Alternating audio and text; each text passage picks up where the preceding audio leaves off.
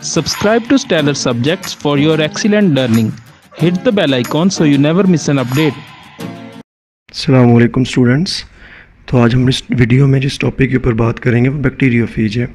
Bacteriophage are the viruses that infects और kill the bacteria. ऐसे viruses जो bacteria को इन्फेक्ट करते हैं और किल करते हैं उन्हें बैक्टीरियोफेजिस कहते हैं। हम अपनी इस वीडियो में बेसिकली बैक्टीरियोफेज के स्ट्रक्चर और लाइफ साइकिल को ज़्यादा डिटेल से देखेंगे। अब आपके सामने एक स्क्रीन के ऊपर एक स्ट्रक्चर आ रहा है जिसमें जो है वो एक बैक्टीरिया, ख़ास तौर पे एक ये हेड है एक इंटाइटी का, और ये हमारे पास टेल है। बैक्टीरियोफेज के स्ट्रक्चर में दो चीज़ें होती हैं। हेड होता है जिसमें जीनोमिक डीएनए मौजूद होता है, साथ उसके टेल होती है। अगर इसी स्ट्रक्चर का एनिमेशन देखें तो एक स्ट्रक्चर ऐसा नज़र आता है कि जैसे दो ट्राइंगल्स एक दूसरे के साथ कॉमन बेस के साथ अटैच हैं। 6 कॉर्नर्ड स्ट्रक्चर होता है और हेक्सागोनल प्रिज्म लाइक इसका हेड नज़र आता है। जबकि अगर हम टेल देखें तो लॉन्ग सिलेंड्रिकल टेल होती है और इसकी डाउनवर्ड 6 टेल फाइबर्स अटैच होते हैं एंड प्लेट के साथ। अगर हम इसका हेड देखें तो हेड में मौजूद होता है जीनोमिक डीएनए, फेज डीएनए, जो इसके क्या करता है आगे नेक्स्ट जनरेशन में पास आउट होता है। अब इसी स्ट्रक्चर को लेबलिंग के साथ जब देखते हैं तो आपको ज़्यादा क्लियर होगा। ये देखिए, ये हमारे पास हेड है, इकोसाहीड्रल हेड, 6 कॉर्नर्ड स्ट्रक्चर, और इसके ऊपर ये कैप्सिड हेड है, और ये हमारे पास फेज डीएनए है। ये अपर प्रोटीन है, शीथ प्रोटीन, और ये डाउनवर्ड टेल फाइबर्स हैं जो मौजूद हैं एंड प्लेट के साथ या बेस प्लेट के साथ। ये हमारे पास एक स्ट्रक्चर होता है। अब जब हम सबसे पहले डिस्कवरी देखते हैं तो सबसे पहले बैक्टीरियोफेज को डिस्कवर किया टॉट ने और डी हैरेले ने 1915 एंड 1917 में। लेकिन इनको डिस्कवरी के बाद कोई एज सच अटेंशन नहीं मिली क्योंकि इनका जो साइंटिफिक करियर था वो कोई इतना ज़्यादा अच्छा नहीं था, इसलिए इनकी बैक्टीरियोफेज की डिस्कवरी को कोई ज़्यादा अटेंशन नहीं दी गई। लेकिन फिर एंटीबायोटिक्स की डिस्कवरी भी हो गई, इसलिए बैक्टीरियोफेज को नज़रअंदाज कर दिया गया। लेकिन अब एंटीबायोटिक्स में रेजिस्टेंस आने की वजह से इनके ऊपर वर्किंग दुनिया में दोबारा जारी है और फेज थेरेपी के ऊपर काम चल रहा है। अब सबसे पहले जैसे मैंने पहले कहा कि इनके ऊपर वर्किंग जो है वो बहुत ज़्यादा कम हुई है, इसलिए लिमिटेड रिसर्चेज हुई हैं। और लिमिटेड रिसर्चेज जस्ट इकोलाई के ऊपर, कॉमन बैक्टीरिया है, हमारे इंटेस्टाइन्स में मौजूद होता है, डाइजेस्टिव ट्रैक्ट में। तो टी फेजेस हमने डिस्कवर किए हैं। टी हमने टाइप से कहा है, T2 T4 कॉमन है, जो अपनी बुक में नाम लिखा हुआ है, T17 है, T15 है।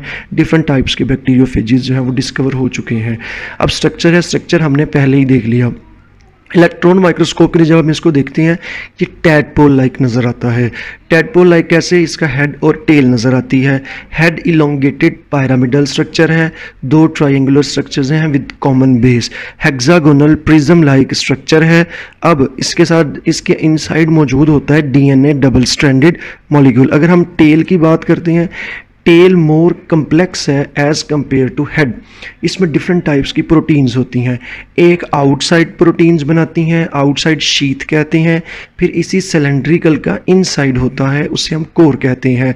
अब इस टेल का एक साइड अटैच होता है हेड के साथ, उसे हम कॉलर कहते हैं, और दूसरा अटैच होता है एंड प्लेट जिसके साथ टेल फाइबर्स अटैच होते हैं जो उसको अटैचमेंट में हेल्प आउट करते हैं।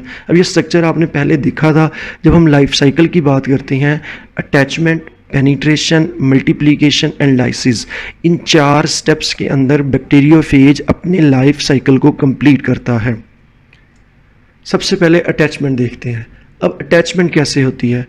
जो बैक्टीरियोफेज है, अब ये सेल वॉल के ऊपर, बैक्टीरियल सेल वॉल के ऊपर ऐसे ही जाके कहीं भी अटैच नहीं हो जाता। ये ख़ास तौर पे रिसेप्टर्स रिकग्निशन करता है, रिसेप्टर्स रिकग्नाइज करता है। हर स्पेसिफिक बैक्टीरियोफेज के लिए स्पेसिफिक रिसेप्टर्स मौजूद हैं सेल वॉल के ऊपर। वो स्पेसिफिक बैक्टीरियोफेजेस उनको रिकग्नाइज करने के बाद वहाँ पे जाके अटैच होता है। रिसेप्टर्स और वायरस के दरमियान केमिकल यूनियन बनती है, केमिकल बॉन्ड्स बनते हैं और वहाँ पे उनकी अटैचमेंट होती है।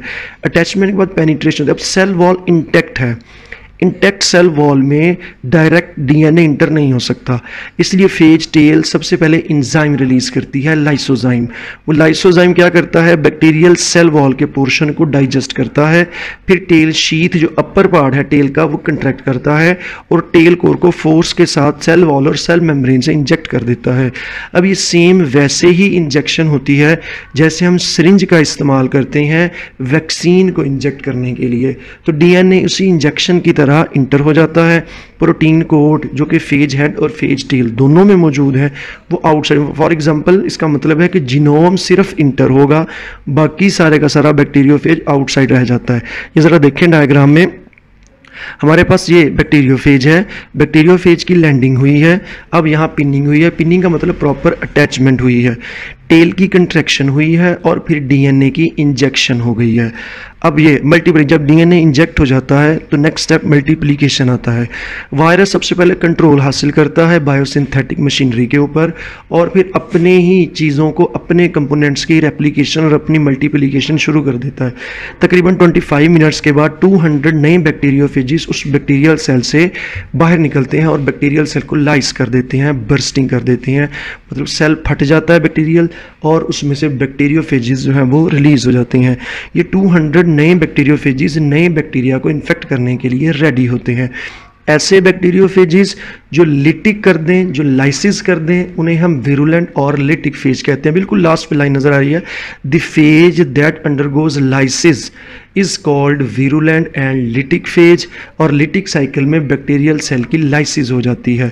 अब ये डायग्राम देखें आप, सबसे पहले आप अपर साइड पे देखें, the first step in the multiplication of a virus is it's attachment to a host cell.